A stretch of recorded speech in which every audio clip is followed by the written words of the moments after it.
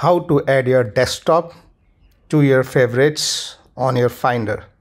So let's say I start my Finder window and you can see that my desktop is already listed in my favorites. But let's say you don't have your desktop here. For some reason it's not there or removed. What you need to do is go to your computer and users directory and click on your username. In my case, my username is Karamveer. In your case, it would be different. Just click on that and here you will find a folder named desktop. So you can add this desktop from here to the folders. What you need to do is you just need to click and hold your click.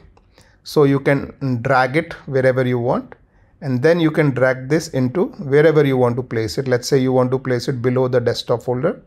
The second method is to go into your Finder settings and here go into sidebar and you will see a desktop link here. You can add it or remove it from here.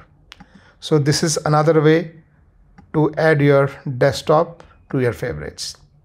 That's it. I hope the video was helpful. If it was, give it a thumbs up and do subscribe to my channel for more such videos. Thank you.